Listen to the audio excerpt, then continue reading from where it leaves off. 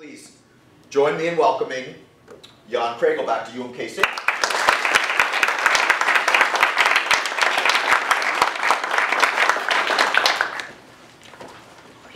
Okay, thank you, Matt. It changes a little bit every time. So I can't say I have heard it before.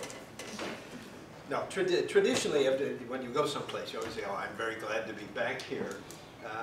And in fact, I'm going to say that, but more or less I do mean it. I really enjoyed the time that I spent here teaching, and I do like to come back, because I think Kansas City is a great place, and I think this is a great program. So I am, in fact, very pleased to be here. So I'm pleased to see old friends I've worked with before. What we're going to do today, or what I'm going to try to do today, is something that's really simple and comes from a number of things which I've been doing recently, which start out in, well, have started out in terms of development and development finance, but eventually I've discovered that I'm probably a little bit larger import. And the sort of the best way to explain it is that, you know, the sort of things that you always thought were great, in fact, probably are not so great. Or mums and apple pies are maybe not really good for you. Something like that, okay? And I'll give you a simple example to start with before I go into the presentation here, which is another one that I normally use. Bretton Woods, okay? We love Bretton Woods. It was great, because when it disappeared, we thought things got pretty not great. And if you look at Bretton Woods, you say, what did it do? Okay, well, stable exchange rates. Exchange rates were stable. Wasn't good as the Keynes plan, but it was good. Generally, now, pick somebody, yeah, I like Bretton Woods. This was great. We'll go back. And you then think of it a little bit from the point of view of a developing country, from the point of view of development strategy. That's how I started on this. And virtually all the post-war development strategy says that we should be having transfers of financial resources from developed to developing countries. The UN has got its 0.7 target since 1964. And it's still there in every UN document. Okay? We actually believe that we finance development by moving money from developed countries to developing countries. Okay?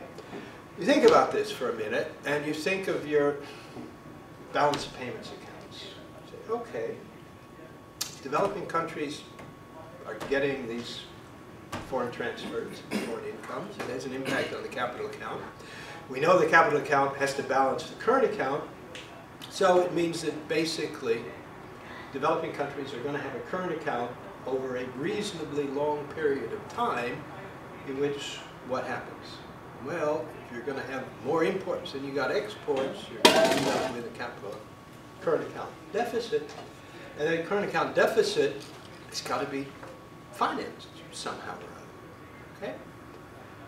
And then you look at Bretton Woods and you say, well, Bretton Woods did what?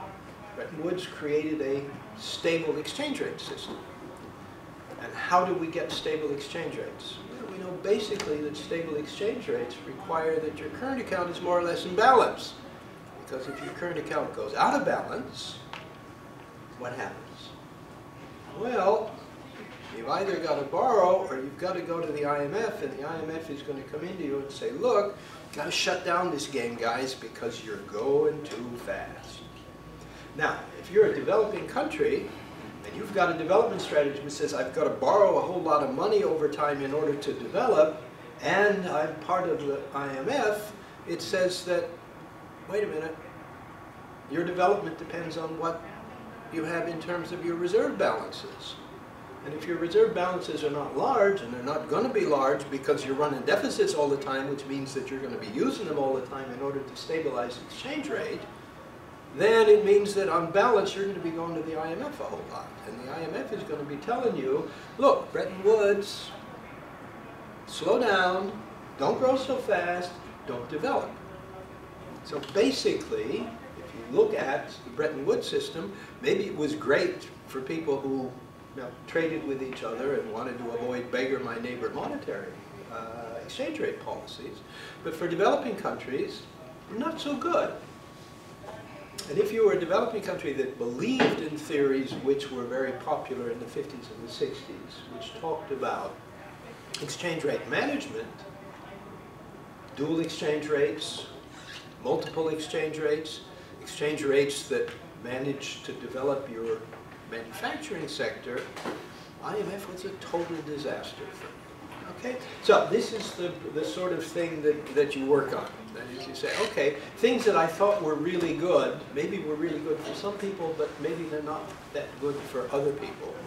And what I'm going to do today is to take on, not Bretton Woods and stable exchange rates, I'm just going to take on financial stability in general. And I'm going to argue that financial stability is a bad thing. Okay? Now, say, in general, we spend all of our time trying to think up ways to make the financial system stable. What I'm going to argue beyond that is not only is it a bad thing, it's something that helps us explain why we have substantial income inequality in capitalist systems. I'm going to argue it is basically because we try to stabilize financial markets. This is what provides that income inequality. So, let's see if I can figure out how to make this thing advance. So, we start out, we have to say, well, where does income and wealth equality come from? We go back, standard, John Maynard Keynes, outstanding faults of the economic society in which we live are its failure to provide for full employment and its arbitrary and inequitable distribution of wealth and incomes. Okay, everybody knows this, everybody quotes it. Okay, Keynes solved one of those problems. Okay, which one was it? The employment problem. At least he thought he solved the employment problem. Hadn't yet heard of Donald Trump, who thinks he solved the employment problem. But if you look at the way he analyzed the system, what I'm going to argue is that he traced both of these faults in the system, that is, the failure to provide unemployment and the inequitable distribution of income, to the behavior of the financial system, and in particular to what generically we call liquidity preference. Okay? The wealth holders' irrational demand for liquidity in the face of uncertainty about the value of their investments. Okay? When the guys who got money don't want to lend you the money to make a steel plant, what do? They put it under the bed. Well, they don't quite put it under the bed. They put it into the bank, or they put it into treasury bills or something like that, but they don't finance investment and they don't produce employment from those investments. The system fails. How does it fail? The financial system fails because, now you all know the quotation about the green cheese, okay? When people want green cheese, when they want liquidity, when they want something that has zero risk, the financial system usually fails to give it to them. We don't give them enough green cheese in order to make them happy. As Keynes argues, if we gave them enough green cheese, then they'd realize that, well, that risk really was not a real risk. And if they in fact went out and did finance investment, that those investments would create incomes and create profits and create the liquidity that would satisfy their fear of losing all their money. So basically the key to both faults, we said, can be found in the fear of loss on assets, and fear of default on loans. It's just people being certain about their funds. Okay? This is what? Well, this is basically, if we divide the system into creditors and debtors, it's basically the creditors that we're talking about here. It's the creditors that cause all of these problems. So what did Keynes say? Shoot them all. Euthanasia of the rentier. Okay? That's how we get rid of this problem. And of course, an active role of government in providing the liquidity we need to keep the system going. Now, as I said, all of this I originally developed, originally worked out as it applied to developing countries, and you know, as confession, this was originally a keynote I gave to the National Association of Economists in Brazil in November or something like that last year. So what I'm going to do is to very quickly skip the development part of it, because we really don't need that, and go straight to the regular proposition. Okay? And that is to go to this idea of the provision of the liquidity, the provision of the financing that we need for the investment. Whether it's developing countries or developed countries doesn't make that much difference. Okay?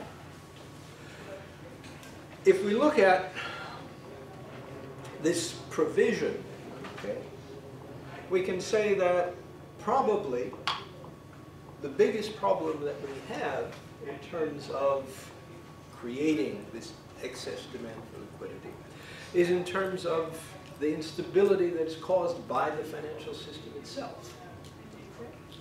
So that the ability of the system, or the ability of Keynes' system, to provide a remedy to employment depends on more or less the stability of that financial system. Okay? Now this is basically Minsky's argument, which says that, okay, fine, you may be able to get yourself to a grade moderation. Isn't that what our friend Bernanke called it? We could get the system to a point in which, in real terms, it looks like it's growing just fine, but underneath, the financing conditions are creating the potential for fragility. Okay? So, on the one hand, we can say, okay, we've got all these policies that are going to get us to full employment, that are going to get us to grow, but underneath all of that financing, that provision of liquidity, which we know that we can create, it still has the possibility of coming back to bite us. Okay? And Minsky says that it's always going to do that. That it's, in fact, you cannot escape. So that whether you're a developing country or a developed country, you always have, in this case now I call it the domestic finance constraint. The domestic finance constraint is what? Well, it's really not the ability to provide the financing. Okay? We know that we can always do that. Okay? Schumpeter told us that. L. Albert Hahn told us that. Ben Dixon told us that. Matt remembers that you were right, it was Ellis. A whole series of German business cycle theorists explained to us that, look, guys, yeah, as long as you've got a financial system, you can always get the liquidity. You can always solve your problem. Okay? That's not the difficult thing. The difficult thing is what? The difficult thing is that, okay, you can do it, but it might create problems for you. It's not the solution that it appears to be. Just because you can create as much finance as you need, it's going to create a problem. And the problem is not going to be the standard Milton Friedman problem of inflation. It's going to be the financial instability, the financial crash, the financial breakdown. So if we look at what I call this financial constraint, I link it to what Minsky called the necessity of having two masters to regulate your financial system in order to allow it to provide full employment and this more equitable distribution of income. First, the need to provide a safe and secure means of payment. This is what we'll call the first master. Second, the need to finance inherently risky investments in new development projects to expand employment, some of which will inevitably fail. Okay? This is what we want the system to do. Okay? If you believe in any sort of theory of technological change, all of these theorists will tell you, what do? You bet on every horse in the race. Because you have no idea which horse is going to win, you have no idea which technology is going to be the best technology, so you invest in everyone. Okay? And this, I think, one of the rare cases in which theory is more or less confirmed by reality. If you look at most of these Silicon Valley investors, what do? They give a little money here and a little money there and a little money everywhere. So because they have no idea which ones are going to make it. They're pretty sure that one of them is going to make it. So the little losses that they make on the ones that don't, they're more than compensated by the ones that do. Okay? Now, the first master, we said, is represented by the bank deposit liabilities used as a means of payment, which are created by bank acceptance of claims on the returns to the risky investments of entrepreneurs. Okay, what does that statement mean? It means that if we have a bank, and we know that the banks create liquidity, and they use that liquidity in order to finance risky investments, it also means that in order to be able to do that, the liabilities that they create have to be used as means of payment. Okay? So, basically what we've got is a bank's balance sheet in which you've got one master on one side and another master on the other side. And the constraint or the conundrum that we've got is that somehow or other, and this is something that preoccupied Minsky most of his life, was how to make those two things match. Okay? Because if we look at the liability side says what? It says that this is master one. This is the means of payment. The safe and secure means of payment can never fail. On the asset side, this is the financing to these crazy guys in Silicon Valley that are thinking up new kinds of stuff every day, which in the beginning looks pretty silly, but eventually, some of them eventually really do work. I used to watch the dating game on television. Did you ever do that? I think this is Zuckerman. What's his name? Zucker, the Facebook guy? He also watched the dating game. All he did was say, oh, I've got a computer. I can do the dating game on the computer. And then all of a sudden, we've got Facebook. Who would have thought that the dating game on television would have produced Facebook? Okay? But that's what you got on the asset side of the bank's balance sheet. That's master two. And what are we saying? We're saying for every Mark Zuckerberg, what the hell is his name? Zuckerberg? Yeah, that's it. Zuckerberg. Okay. For every one of these guys, you've got 500 that fail. And Minsky would say that's a good thing, because without those 500, you wouldn't have gotten the one that worked, even if you think the one that worked is pretty stupid. Okay? But the problem is the banks are sitting there with all of these 500 or 499 assets that are supporting those liabilities. Does not compute. Okay? Master 1 and Master 2 simply cannot match. They can't be satisfied all at the same time. So, what we've got here is a question of looking at how we respond to this problem. How do we respond? We respond by looking at what we call prudential regulation, for a better word. But basically what you're trying to do is to say, somehow or other, I've got to make this balance sheet match. I've got to make it balance without having anybody take a loss. Okay? Now, how do you do that? Well, there are all sorts of ways to do that.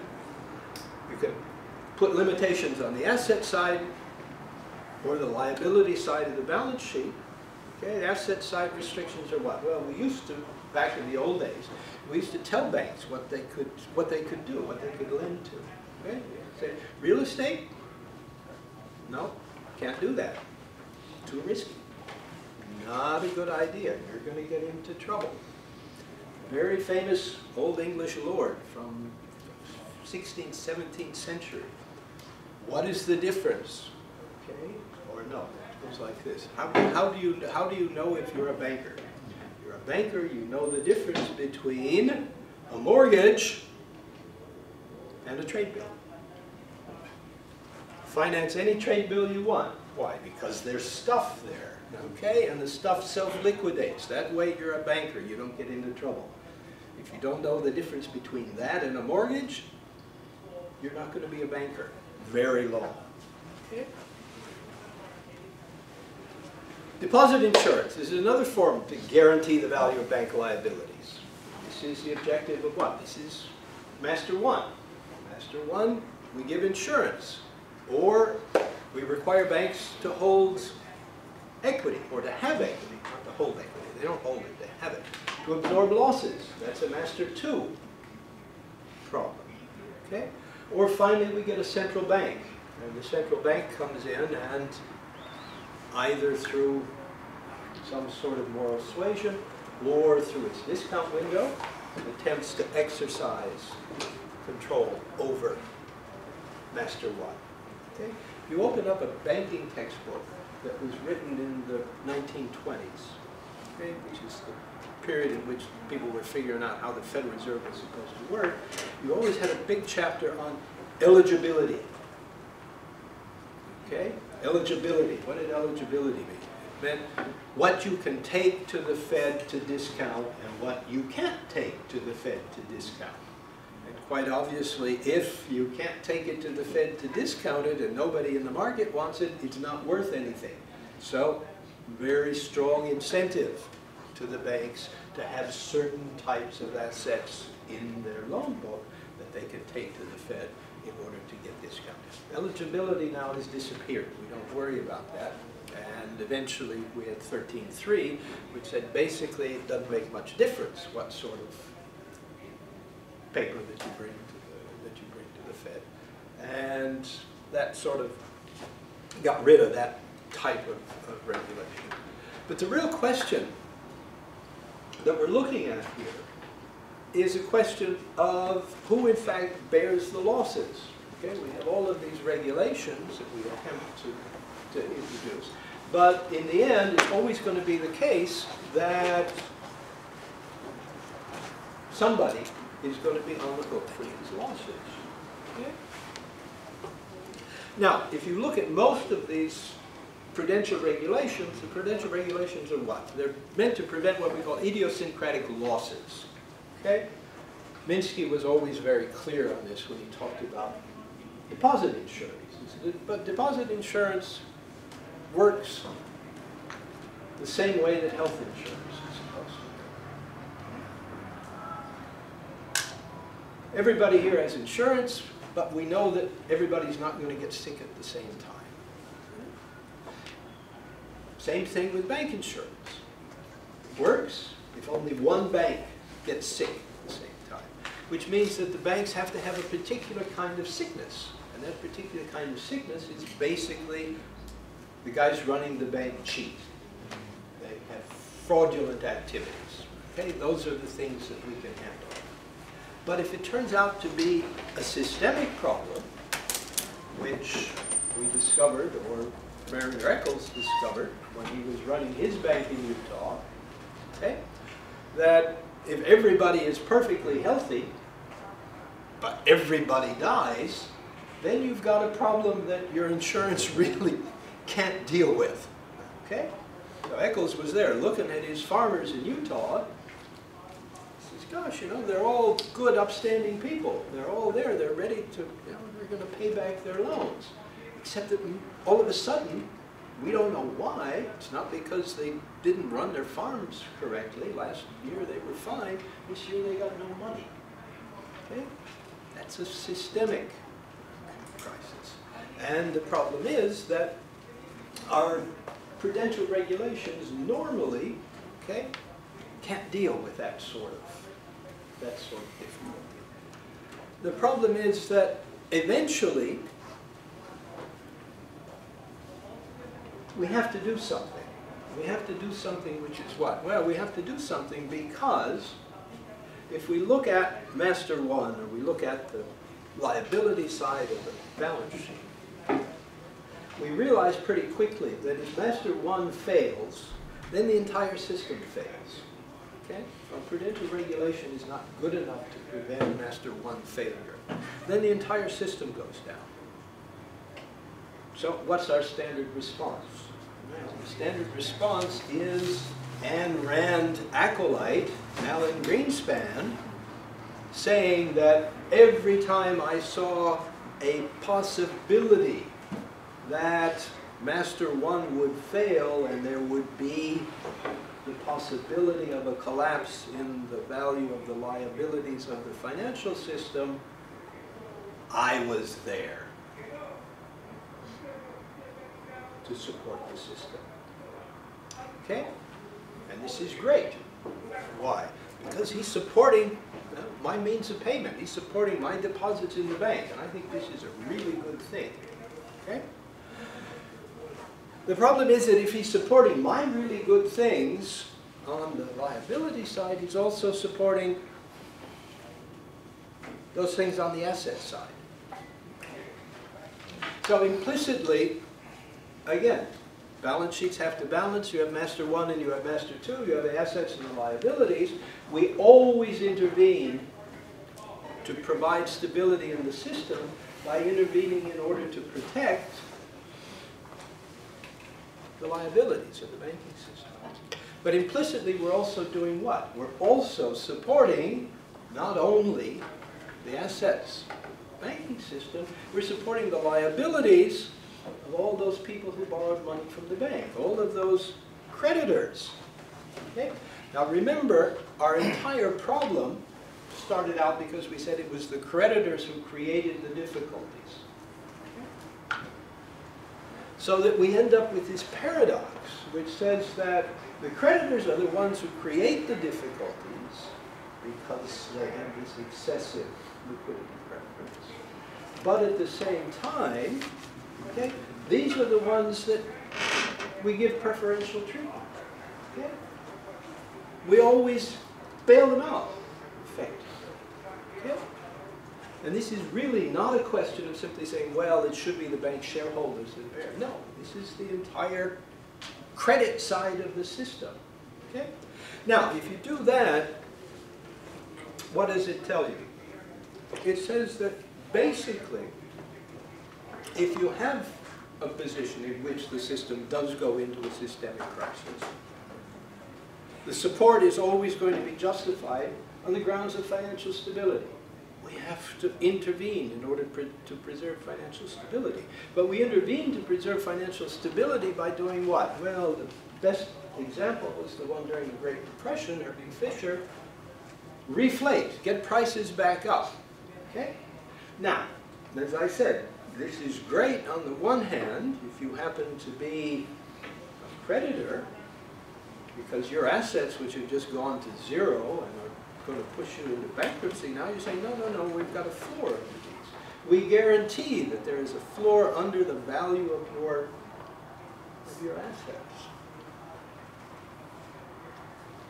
So that if we do the balance, now not between the creditors and the debtors, but we do the balance between those guys who actually have credits, who issue liabilities, and the people who don't. Now, who are the people who don't? Well, the people who don't are the people who work. Okay? So that whenever you get a crisis, every crisis produces a position in which there is a socialization of these losses. And back to the question, who pays? Well, the creditors don't pay because we're going to intervene and we're going to make sure the value of your assets doesn't decline too badly, because if it does, the whole system is going to collapse. So who's going to pay? The guys who don't work anymore, the unemployed. Okay? The adjustment in the system is always that it's labor that is going to pay for the support of those assets, and it's going to, in fact, underwrite the financial stability of the system. So if you've got a system that is subject to persistent crises, what is going to happen? Well, persistent crisis says, yes, you're going to have fluctuations in employment. This is one of the reasons why the people who work for a living don't have assets that get supported. Okay? And they're going to be the ones who, in fact, provide the support that we classify as financial stability. Okay, now, we can call these bailouts. Yeah, they're bailouts. But the other side of the bailout is what? The other side of the bailout is all those people who are not working. They're the ones who effectively are paying. So, basically, what we're doing is protecting the financial system by protecting creditors. That's what financial stability means. Okay? If you've got some wealth, if you've got something you can invest and you manage to get it into the system, Financial stability says that we're gonna give you a leg up on everybody else. Okay? Now,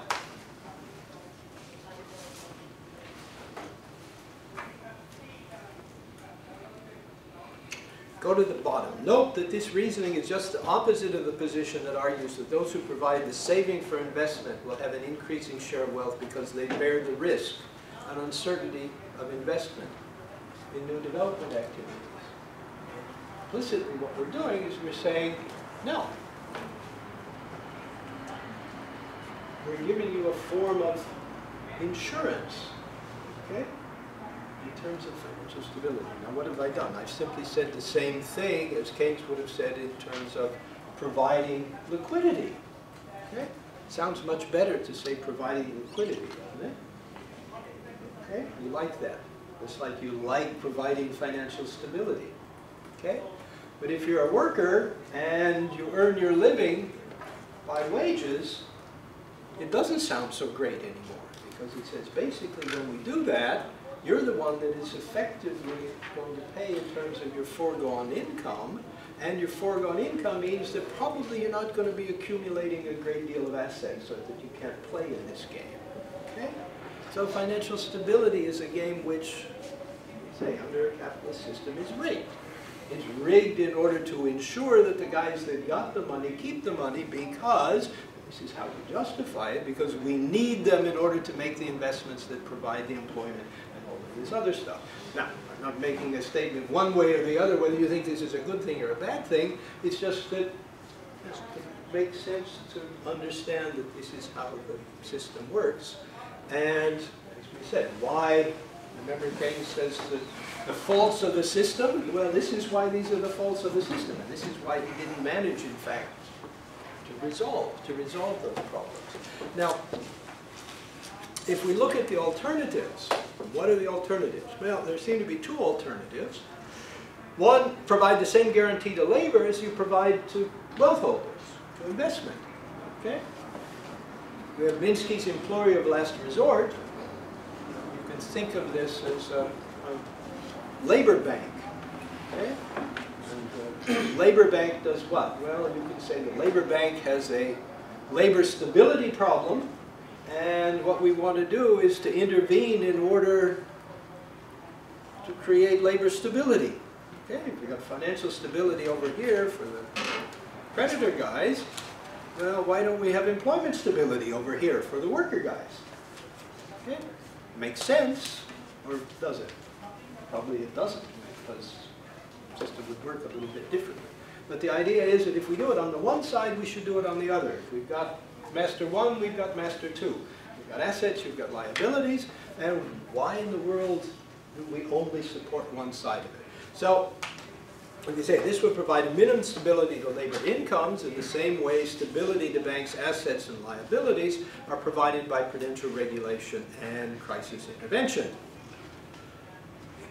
Indeed, it is widely accepted that the best remedy for poverty and income inequality is, in fact, a high level of employment. Because if you do have a high level of employment and you do have stable incomes over time, in fact, people do manage to accumulate something which allows them to get some of the tokens that you get to put into the system in which we give a support. Very interesting. Minsky, at one stage when he was talking about reform of the financial system, made a proposal which everybody thought was completely nuts. This is one of the things which sent me down this line. He said, well, instead of having deposit insurance, why don't we put insurance on investments? So that banks invest and they have insurance on those investments. Wouldn't that be better? Wouldn't that be more sensible? And, you know, when you present this, people look at you and say, are you nuts?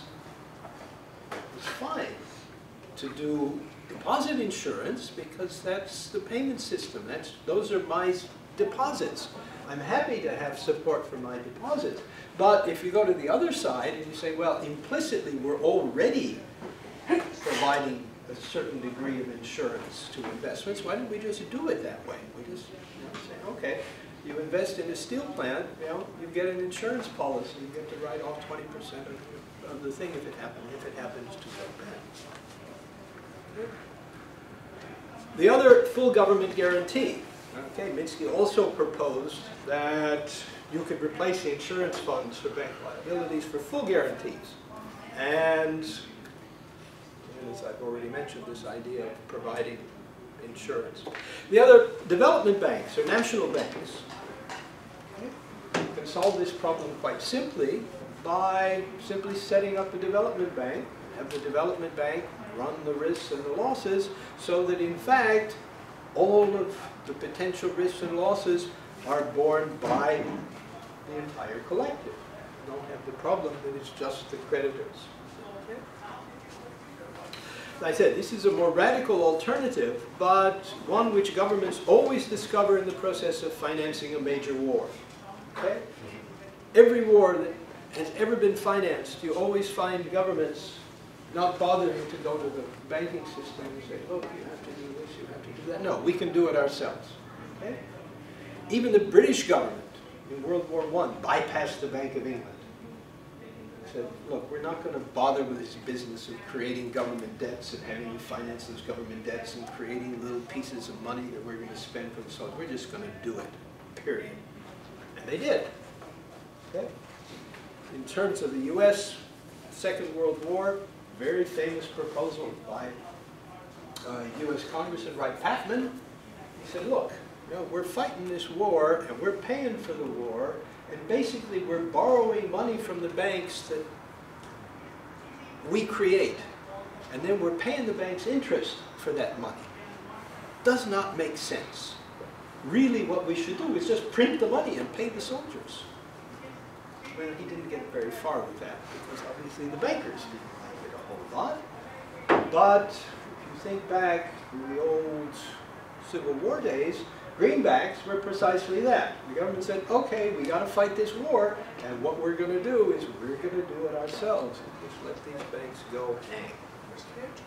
Now, we say, unfortunately, all of these things are have basically been forgotten, and what we continue to do is to run a system in which we believe that we have to provide financial stability, but really what we're doing is providing, number one, stability for a very strange method of financing the system, and this is a method of financing which implicitly, and this is now my bottom line, if you want to know why you have income inequality, okay, if you've got one set of guys that have variable incomes and the other set of guys that have got a floor under their incomes, probably there is going to be a big difference in terms of their ability to accumulate wealth over time.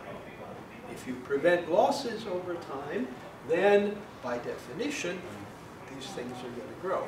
Now, I understand there's a French guy who thinks that income inequality comes from the fact that capital always manages to earn more than something else. No, that's not it.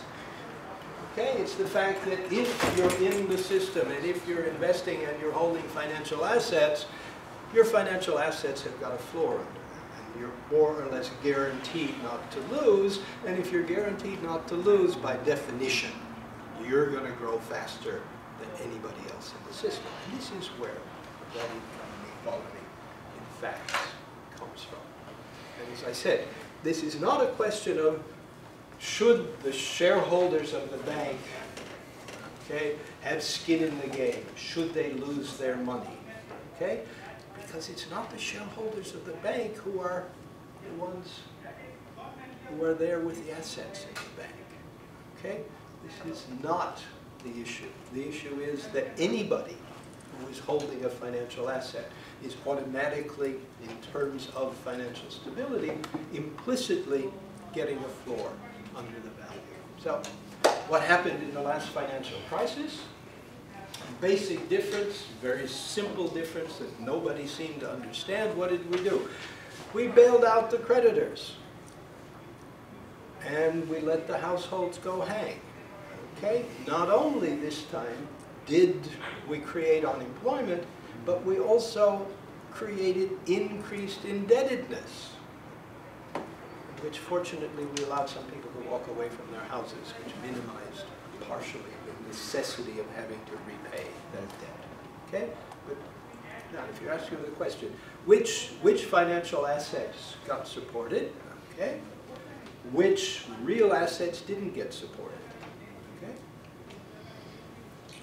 The ones that the working class owned substantially, the greatest proportion of wealth in the United States is in what? Your house. Okay?